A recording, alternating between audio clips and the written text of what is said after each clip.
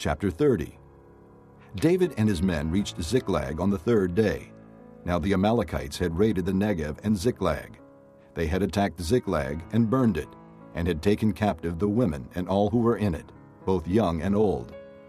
They killed none of them, but carried them off as they went on their way. When David and his men came to Ziklag, they found it destroyed by fire, and their wives and sons and daughters taken captive. So David and his men wept aloud until they had no strength left to weep. David's 2 wives had been captured, Ahinoam of Jezreel and Abigail, the widow of Nabal of Carmel. David was greatly distressed because the men were talking of stoning him. Each one was bitter in spirit because of his sons and daughters. But David found strength in the Lord his God. Then David said to Abiathar the priest, the son of Ahimelech, "Bring me the ephod." Abiathar brought it to him, and David inquired of the Lord, "Shall I pursue this raiding party? Will I overtake them?" "Pursue them," he answered. "You will certainly overtake them and succeed in the rescue." David and the 600 men with him came to the Besor ravine, where some stayed behind, for 200 men were too exhausted to cross the ravine. But David and 400 men continued the pursuit. They found an Egyptian in a field and brought him to David. They gave him water to drink and food to eat, part of a cake of pressed figs and 2 cakes of raisins. He ate and was revived, for he had not eaten any food or drunk any water for 3 days and 3 nights.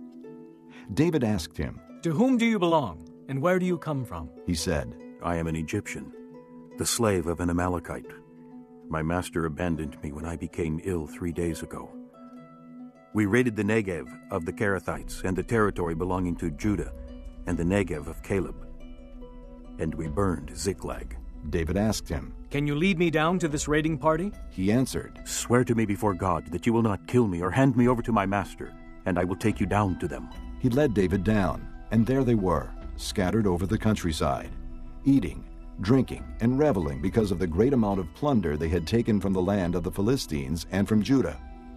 David fought them from dusk until the evening of the next day, and none of them got away, except 400 young men who rode off on camels and fled. David recovered everything the Amalekites had taken, including his 2 wives. Nothing was missing, young or old, boy or girl, plunder or anything else they had taken. David brought everything back. He took all the flocks and herds, and his men drove them ahead of the other livestock, saying, "This is David's plunder." Then David came to the 200 men who had been too exhausted to follow him and who were left behind at the Besor ravine. They came out to meet David and the people with him. As David and his men approached, he greeted them. But all the evil men and troublemakers among David's followers said, "Because they did not go out with us, we will not share with them the plunder we recovered. However, each man may take his wife and children and go." David replied, "No, my brothers, you must not do that with what the Lord has given us. He has protected us and handed over to us the forces that came against us. Who will listen to what you say? The share of the man who stayed with the supplies is to be the same as that of him who went down to the battle. All will share alike." David made this a statute and ordinance for Israel from that day to this.